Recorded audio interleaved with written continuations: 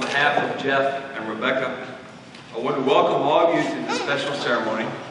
It is a happy day and an occasion and a special opportunity to be among God's people.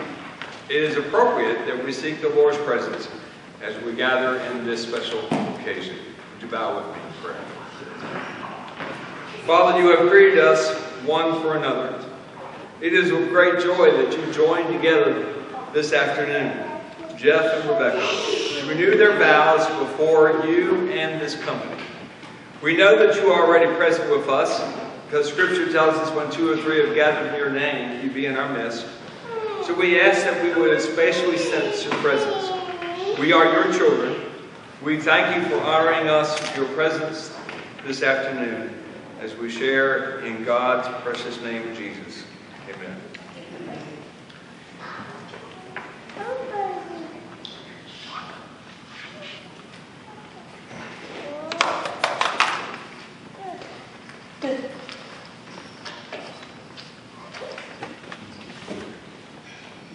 How good it is to let our memory wander and travel back across the fruitful years, to count how many miles we've walked together on pinnacles of dreams through valleys of tears.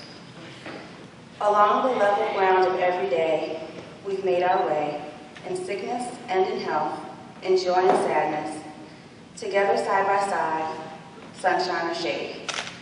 We've worked together, common goals, found satisfaction, in all the hours of which our years are made.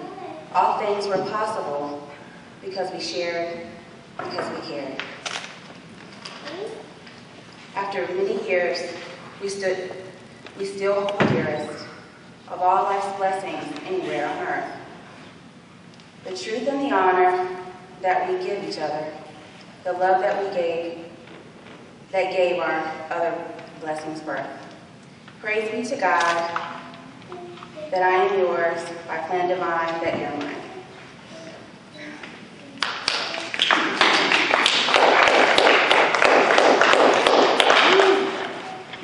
At an appropriate time, how appropriate it is that we would look to our Lord and through Scripture and what He talks about and how we should share with one another.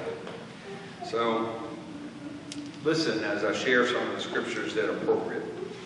Therefore, as we elect of God, holy and beloved, put on tender mercies, kindness, humility, meekness, long-suffering, hearing and bearing one another, and forgiving one another. If anyone has a complaint against another, even as Christ forgave you, so you also must do. But above all these things, put on love, which is the bond of perfection. The bond of perfection. And let the peace of God rule in your hearts, to which also you were called in one body, and be thankful. Let the word of Christ dwell in you richly and in all wisdom, teaching and admonishing one another in the psalms and hymns and spiritual songs, singing with grace in your hearts to the Lord. And whatever you do in word or deed, do all in the name of the Lord Jesus, giving thanks to God the Father through Him.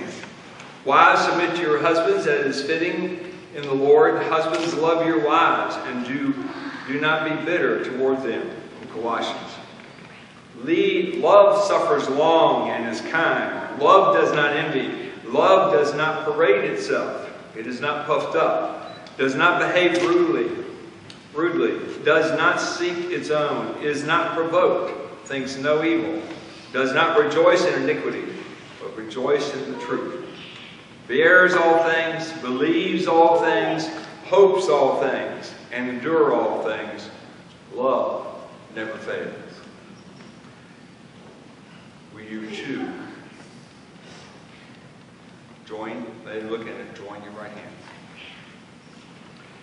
Jeff, understanding that this is God's instruction to you regarding how you are to love Rebecca, as the Holy Spirit empowers you, do you recommit yourself to the love to her in this way? Do you promise to love and uphold her and to join with her in making a home that shall endure in love and peace? Do you reaffirm your commitment to a deeper union with her, whereby you shall both know the joy and fulfillment of love? Do you renew your pledge to complete faithfulness through all the changing seasons of life?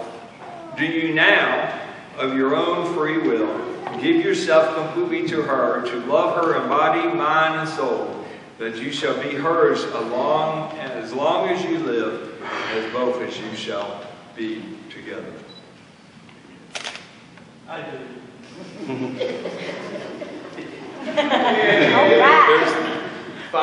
There's a side joke. His first time he said, I didn't say, he said, Rebecca, understanding that this is God's instruction to you regarding how you are to love Jeff. As the Holy Spirit empowers you, do you recommit yourself to love him in this way? Do you promise to love and uphold him and to join him in making a home that shall endure in love and in peace? Do you reaffirm your commitment to a deeper reunion or union with him, whereby you shall both know joy and fulfillment of love? Do you renew your pledge to complete faithfulness through all the changing seasons of life? Do you now, by your own free will, give yourselves completely to him, to love him in body, mind, and soul, that you shall be his and his alone, as long as you both shall live?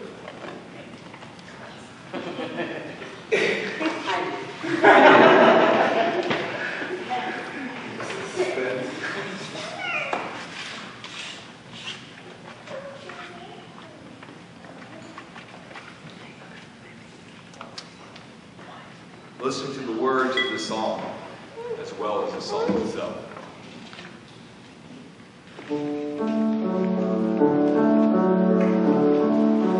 Peace now to be among you at the calling of your hearts.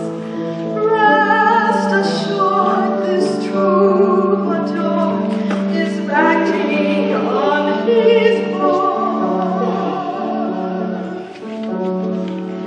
The union of your spirits here has caused him to remain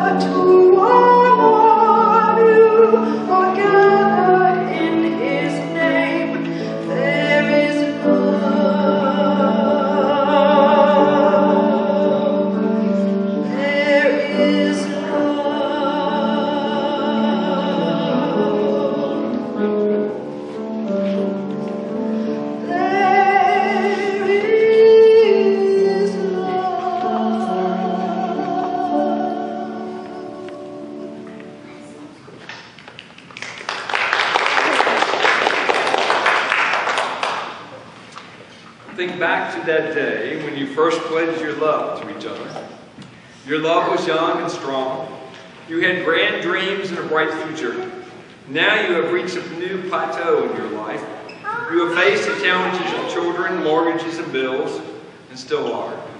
You have seen the changes that come with the years, and still you're committed to one another and are giving public testimony to that commitment in this service. As you renew your vows and you make these promises with boldness, your love is more mature and refined than it was. The challenges have been real, but God has been with you. He is with us today as well. He stands as a witness to these vows. He stands ready to help you fulfill them. So repeat your vows with boldness. Jeff, looking at Rebecca, not me, and taking her right hand in yours, repeat after me. I renew now the vows I made when we became husband and wife. I, Jeff,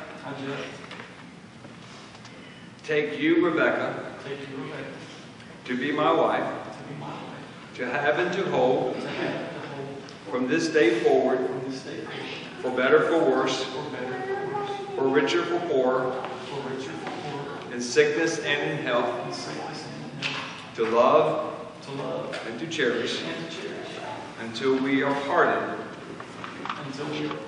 by death. This is my solemn vow. Rebecca, looking at Jeff, holding his right hand, repeat after me. I renew now the vows I made when we became husband and wife. I, Rebecca, take you, Jeff, to be my husband, to have and to hold, from this day forward, for better, for worse, for richer, for poorer, in sickness and in health, to love and to cherish, till we are parted by death. This is my solemn vow.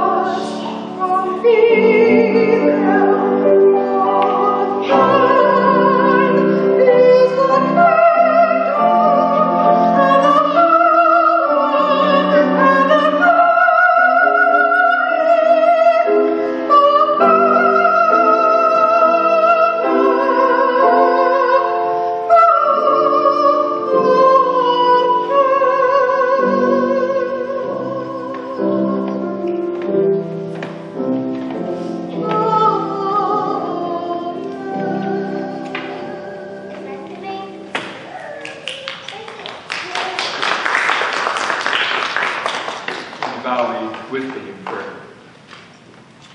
Father, we look to you as the source of every good thing in our life. Some years ago, you looked down on these two who have pledged their love and commitment to one another. You have watched and participated as their love has grown and as their journey through life has continued. We look to you now for the continued and renewed blessings on them. Give them good spirits and renewed love for one another. I ask that the fruit of the Spirit would be evident in their lives. Give them a love which is their life. Give them a love which is beyond their natural ability to love, a love which comes from you.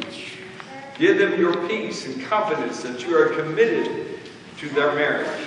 Give them the simple ability to be gracious to one another. Grant them the gift of faithfulness. Give them the gentleness and self-control. Bring a new joy on their marriage and allow each to be confident in the love of each other. Give them the freedom to love as you have loved them. Thank you, Lord, for you have given us the gift of yourself. We thank you for this couple, Lord. We ask you to bless this house in rich fold of blessings. And they would know that you are the center of their lives as well as their home. In Jesus' precious name, we ask it. I now present you Mr. and Mrs. Jeff Kincaid, but you get to kiss the bride first. Big Papa!